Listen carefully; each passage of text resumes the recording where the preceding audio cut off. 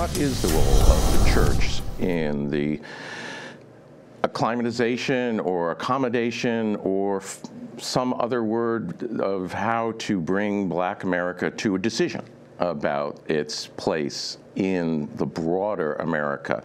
So what role can and does the church play in that?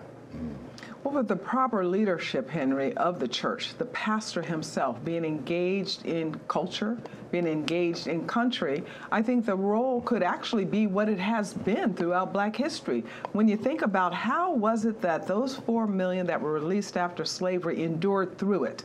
What was the glue that held them together, family and community, during slavery? What was it that that built the resolve that even when your children were being sold off, when your husband was being tormented based on just some core principles that he wanted to protect his family and some of their interests, what held them together?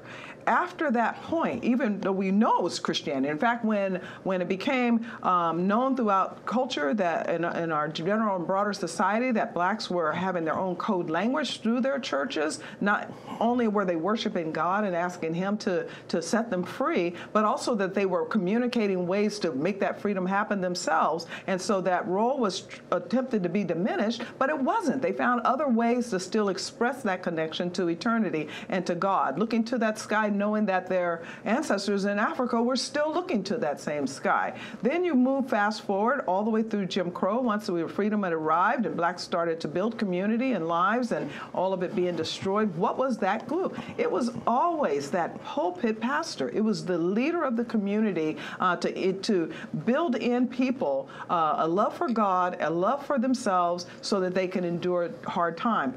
That started unraveling, not just to Mark's point, that the whole culture began to remove and scrub itself of God.